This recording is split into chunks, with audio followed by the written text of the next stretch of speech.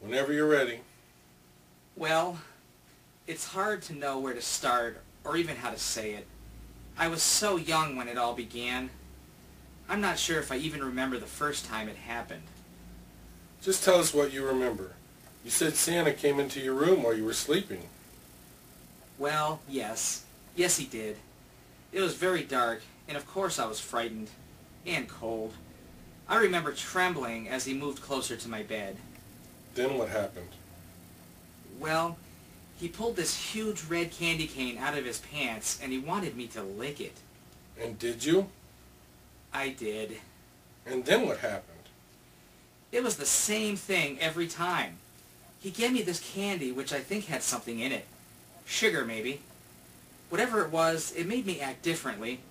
Like I was all hepped up or something. I'm a diabetic, you know. Go on. Well, then he would lure me out of my room with this candy. Said he wanted to show me the real world, which sounded okay, but when he would tie me up and do strange things with me. Like what?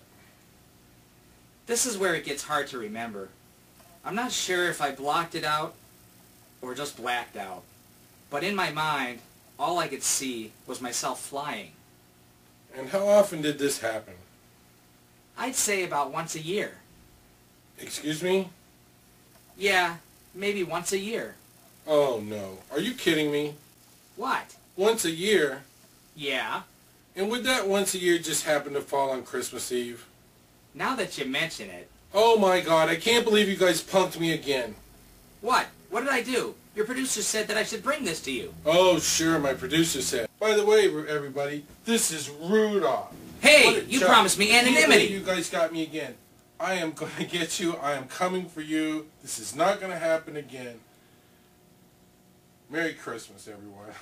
I'm not sure how that's going to look either.